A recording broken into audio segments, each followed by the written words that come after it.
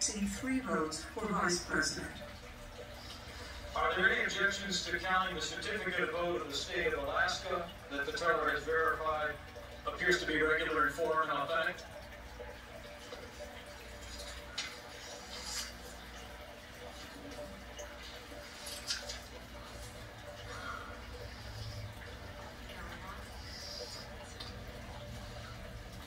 Hearing none, this certificate from Arizona, the parliamentarians advised me, is the only certificate of vote that the state purports to be a return from the state, and that is annexed to a certificate from the authority of that state, purporting to appoint or ascertain electors.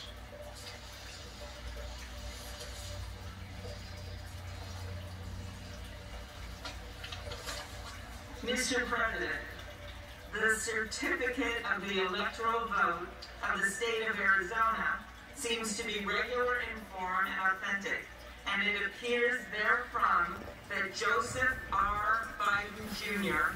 of the state of Delaware received 11 votes for president, and Kamala D. Harris of the state of California received 11 votes for vice president. Are there any objections to counting the certificate of vote of the state of Arizona that the teller has verified appears to be regular, informed, and authentic? Mr. Vice President, I, Paul Goodstar from Arizona. For what purpose does the gentleman from Arizona write? I write for myself and 60 of my colleagues to object to the counting of the electoral ballots from Arizona. Is the objection in writing and signed by a senator? Yes, it is.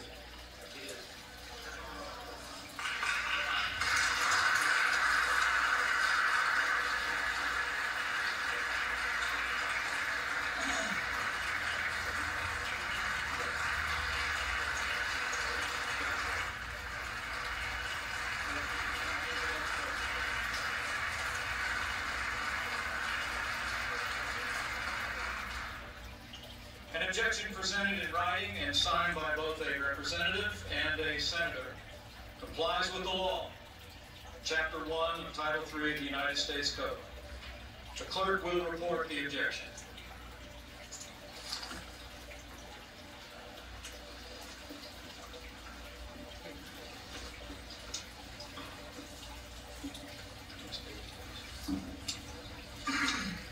Objection to counting the electoral votes of the state of Arizona. We, a member of the House of Representatives and a United States Senator, object to the counting of the electoral votes of the state of Arizona on the ground that they were not, under all of the known circumstances, regularly given.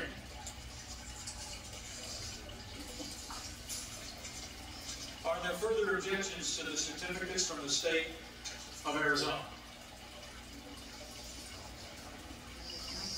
The chair hears none. The 2 houses will withdraw from joint session. Each house will deliberate separately on the pending objection and report its decision back to the joint session. The Senate will now retire to its chamber.